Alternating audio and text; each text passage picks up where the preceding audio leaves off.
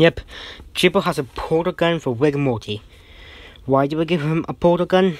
Because I like Rick and Morty and I like the portal gun. So that's why.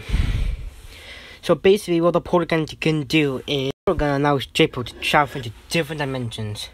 Such as the Rick and Morty dimension, the Minecraft dimension, the Smash Bros dimension, the Family Guy dimension, SpongeBob dimension, the Tyson dimension, AATMB dimension, the Aqua dimension, Aqua Stories dimension, and any OC or video game or cartoon or comic universe or anime, he can go there now with his portal gun.